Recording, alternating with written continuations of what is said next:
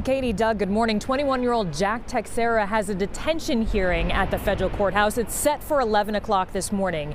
He was arrested at his home in North Dighton last week. He's accused of leaking top secret documents, including some about the war in Ukraine, all to his gaming chat group.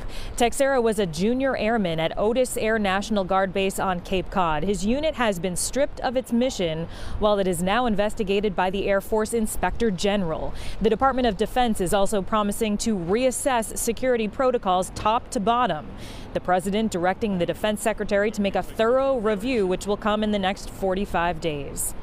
Is there anything that could have been caught about this airman?